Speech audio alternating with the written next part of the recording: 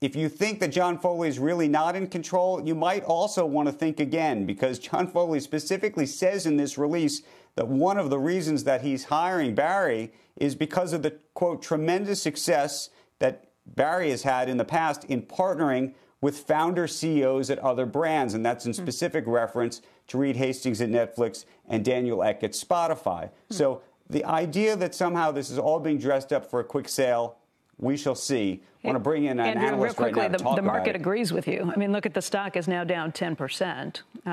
It was down earlier this morning. It's down more steeply, having seen this release and what they're saying. The language in this release just wouldn't suggest that this is a company setting itself up for a sale. Having said that, that's not going to stop necessarily if you believe that a Nike or an Amazon or an Apple or whomever wants to buy it, they can come forward with an offer. But this doesn't feel and read like a company that's ready to sell itself tomorrow. I'd agree with you. The one thing I didn't realize about Barry McCarthy is he's got a background in investment banking, too. Didn't know that about him. But which does lead you to the deal-making side of it. He, of course, did lead the direct listing of Spotify.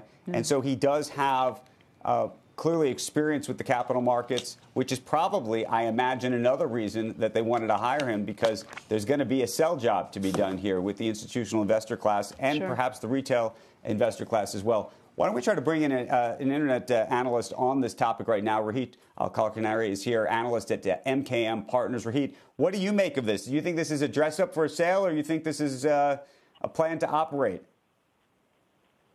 I think Barry McCarthy is coming in to turn around the ship. Also, one thing I would add to the conversation is Barry has been with TCV, the Silicon Valley crossover investor, and TCV is one of the top holders in Peloton. So, again, TCV used to be a top holder in Netflix, Spotify, and Barry is coming in probably to turn around the ship in the next 6 months.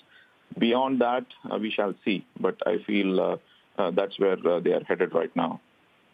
But are you looking at this as a temporary turn the ship around to sell, or are you looking at this as operate into the future and John Foley wants to be there and this is the beginning of something else? My bias, quick reaction to reading all this and processing, they are hoping to set the stage to be a better, improved company, which means probably continue to operate as an independent entity over the longer term. Barry McCarthy, in my opinion, wouldn't accept stepping in for a temporary job to turn it around and dress it up for sale.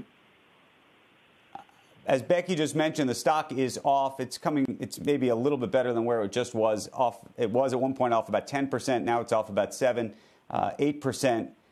Investors don't seem to be happy. This is not, I imagine, what they were hoping for.